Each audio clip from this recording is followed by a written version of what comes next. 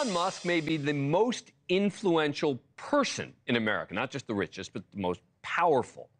A new book is out today called Character Limit: How Elon Musk Destroyed Twitter. And the timing is certainly good for the authors because this week Musk is back in the news, in hot water again over something he posted to his platform. This one after a second would-be assassin targeted Donald Trump this past weekend. Musk posted and later deleted what he says was a bad joke. After a user asked why they wanted to kill Donald Trump, Musk shared it and wrote, "And no one is even trying to assassinate Biden Kamala," with a thinking emoji at the end. He later said it was taken out of context. Musk has posted phony news articles and retweeted controversial content. Just since the start of August, he's had to delete at least 3 viral tweets completely from his timeline. As the authors of the new book put it, he's gambled his reputation and billions of dollars on the haphazard acquisition of his favorite toy. Join us now, the authors of Character Limit: How Elon Musk Destroyed Twitter, Ryan Mack and Kate Conger. Thank you both for coming on. Appreciate it. Kate, let me start with you. Why do you think he bought it? I think he was really interested in Twitter as a user. He really enjoyed being on the platform, and he wanted to influence the content moderation decisions that were being made there. So as he became more and more invested in the platform as a user, he just wanted to take control of it for himself. But Ryan, does he care that it's lost billions in value? Hopefully he cares. I mean, again, this is someone worth more than $250 billion. Right. A hit like that isn't going to affect him as much as it would you or me, for example. Well, it would affect me quite a bit if I had those billions, but I don't. Yeah. Sure. But it's not a good thing that, that his interests, his time is being taken away by Twitter. I mean, he's paying, for example, more than $1 billion a year in interest payments alone to supplement this company and the loss of revenue.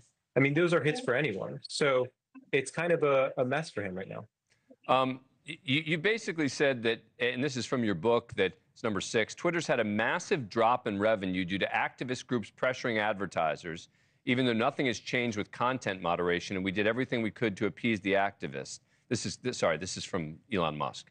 Extremely messed up. They're trying to destroy free speech in America. He's been going after, Kate, the advertisers now.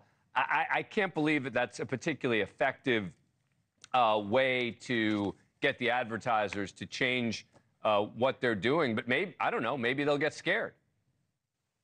Yeah, and Musk has really famously eschewed advertising in the past. He's never advertised for Tesla, and it's not an industry that he particularly enjoys or relates to. And so coming into Twitter and having to run an advertising business is a bit foreign to him.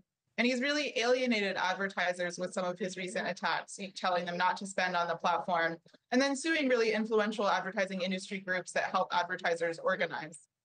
And this is one of the fake videos that he shared. This is a fake video of Kamala Harris that Musk retweeted. This is number 8. This is not real, but he did send it out. Let's watch.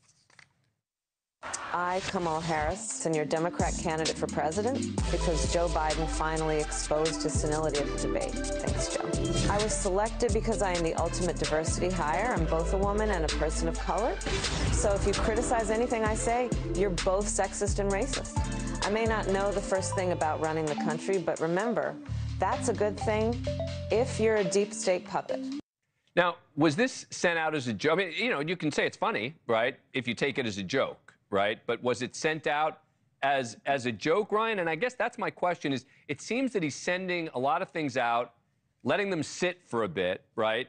And then saying, oh, I'm going to delete that. I guess I shouldn't have said that. Yeah, I think he would argue it's a joke. I mean, the thing is, there is a rule that currently exists at X against manipulated media.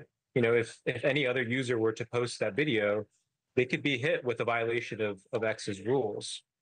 It's pretty clear that there's a different set of rules that apply to the owner of the platform, someone that has, nearly 200 million followers, and he simply doesn't care. He has done this multiple times.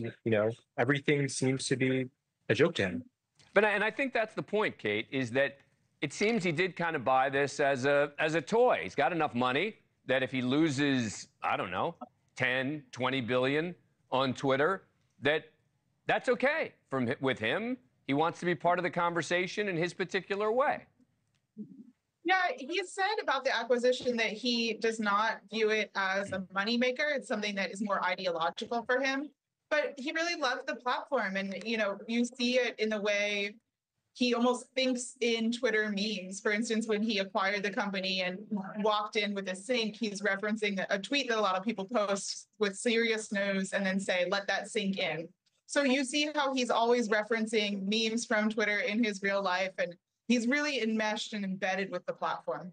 Thanks for watching. Go to joinnn.com to find NewsNation on your screen, and don't forget to click the red subscribe button below to get more of NewsNation's fact-driven, unbiased coverage.